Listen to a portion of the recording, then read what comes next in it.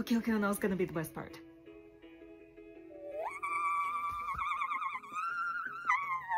Whoa, okay, that's impressive. I now understand why idols have to lip sync and use backtracks occasionally. Do what? Lip sync? And use backing track? You did not just suggest that my sweet cinnamon sugar Sunny honey bunny roll uses a backtrack. He is the most talented man in South Korea, in the world, in the whole galaxy, which has been officially confirmed, by the way. So no, he does not need to lip sync or use a backtrack. So you're telling me he held that high note while doing a triple backflip and landing in a split?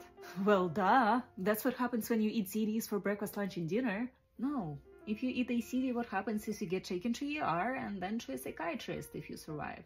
Well, that clearly didn't happen to my oppa. And he's holding the mic against his butt. Yeah, imagine that.